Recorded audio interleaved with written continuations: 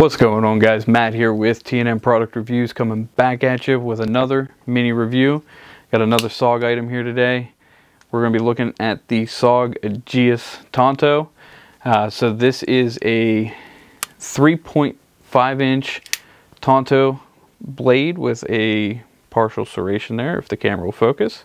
It's made out of Aus-8 steel. Overall length is 8¼ inches, about 3.1 ounces, with a Zytel handle.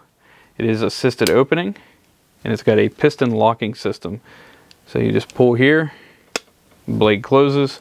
It is currently unavailable right now on Amazon. There are some third-party dealers that does have it available. I'll try to link one in the description. Looking roughly about $65.